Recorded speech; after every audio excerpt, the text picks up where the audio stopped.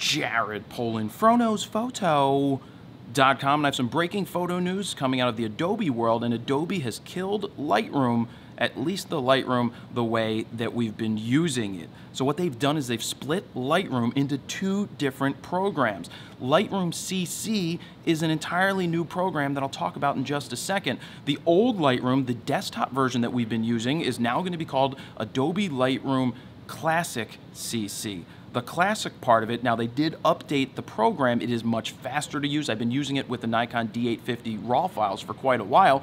It's fast, it's quick to go from develop to library. It opens much faster. It's just faster all the way around. It made changes that everybody's been waiting for because we know that Lightroom has been slow. But what is Lightroom CC now? Well, this is a three-pronged approach. It is a web-based Lightroom editing software, it's a desktop editing, and it's mobile editing, but it's tied in with the cloud. So you can upload your RAW files to it and get access to it anywhere you're at. Now, I've tested it out, and it is pretty quick. It's a stripped-down version of Lightroom, and it's much lighter, but it works. It does what you need it to do, but it does it all in the cloud. Now, of course, you can download the program for your computer, but I'm personally sticking with Lightroom Classic CC because I want to organize my photos much easier than what Lightroom CC. See, isn't it confusing?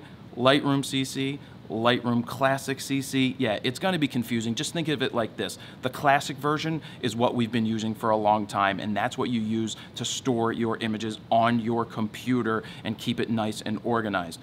Lightroom CC is now more designed for on the go. Wherever you are, you can get access to your images. So what does this mean for your plan? What's it going to cost you? Well, they have three different plans now. If you want to stick with Lightroom Classic, like you've been using for a long time, and you want to have access to Photoshop, it's $9.99 a month. It's the same thing that you've been paying for the photo bundle, but it also includes Lightroom CC.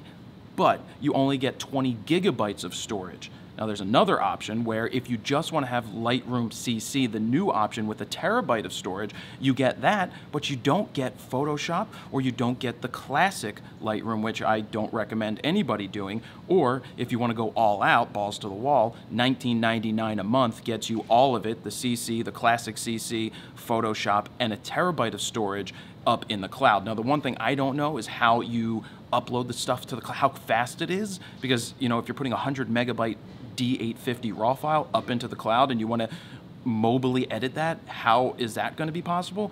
What it's probably going to do, and if I'm going to guess this because they haven't fully announced everything, is that it's going to give you a preview and you're going to edit the preview, and then it's going to do the rest on the back end on on YouTube's, not YouTube, on Adobe's server side. Now that's how I think it would be done, because you're not going to pull down a RAW file that's 100 megabytes to do it mobily. I think you're just going to be working on the preview, which is basically what they did with Lightroom Mobile. So this is interesting. I know it's going to cause some confusion. It's really not that confusing.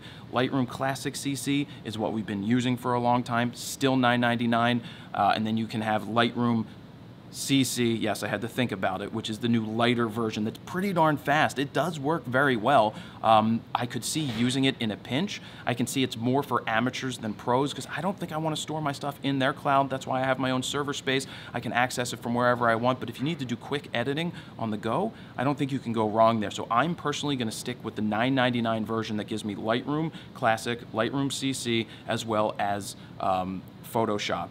Now, the last thing is, if you still use standalone Lightroom because for whatever reason you're against subscriptions, you can still purchase it for the undisclosed amount of time, but it will not be updated after October 26th. So if you have a D850, you can use that, but once they stop updating it, you're no longer going to have RAW support or bug fixes, so it's really not worth it. I highly recommend spending the $9.99 a month. It's well worth it to have Photoshop and Lightroom and have access to all of that. So what do you guys think about this? Do you think that this is way too confusing to have both?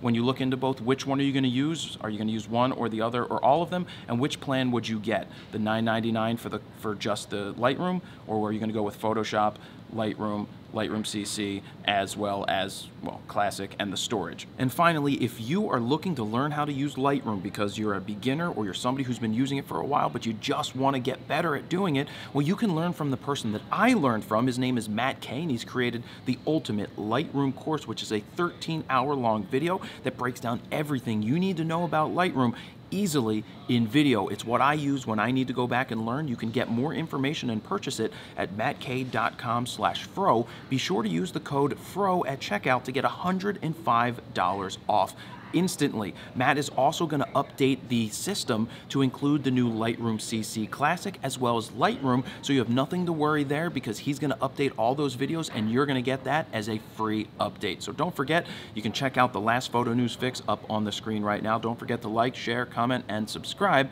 And that's where I'll leave it. Jared, PolinFroKnowsPhoto.com. See ya.